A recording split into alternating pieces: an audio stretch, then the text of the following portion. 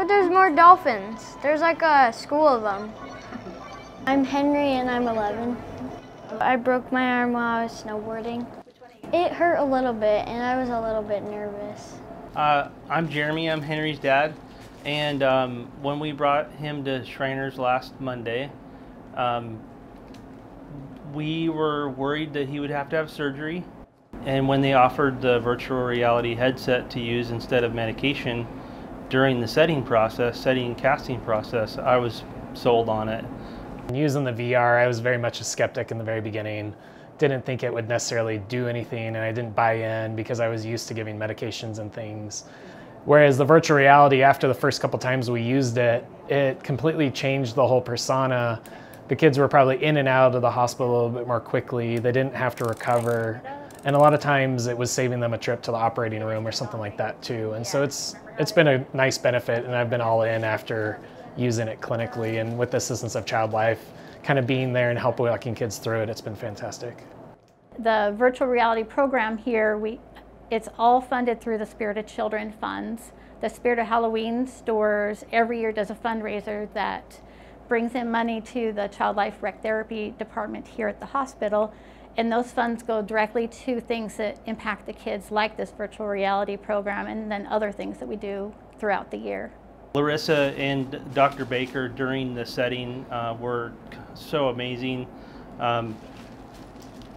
It gets pretty graphic when you're setting a bone, and Dr. Baker, I could see he was getting ready to set the bone, and Larissa distracted Henry by asking him what he was seeing in the virtual reality headset, and it totally distracted him as his bone re-broke, because he had broke it 3 days prior, so the fusing had already started. So it was amazing. He didn't even know what was going on. So Henry, describe to me what you're seeing. Well, I'm underwater right now. I see my boat. I'm just coming off of it.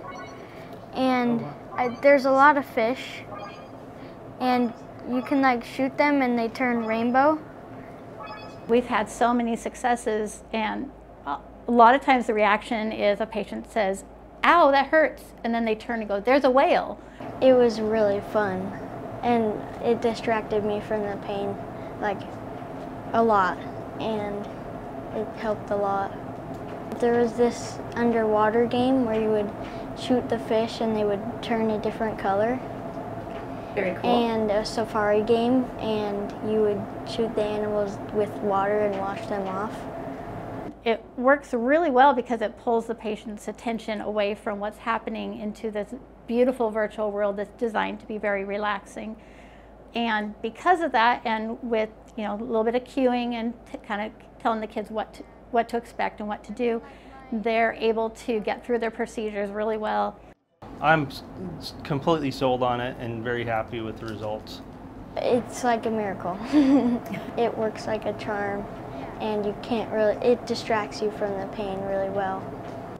Getting the funds and the fundraising that Spirit of Children has been able to contribute to the hospital gives us the opportunity to use pretty cool technology like Kind VR and those sort of things to help make it a better experience, so the kids aren't walking away from the hospital thinking about either a needle poke, pain, getting an IV or anything like that, and they're more walking away with, I was playing a game, I was painting fish with bubbles, or whatever it may be as part of their departing experience and gifts, so that maybe they're not as fearful when they come back the second time.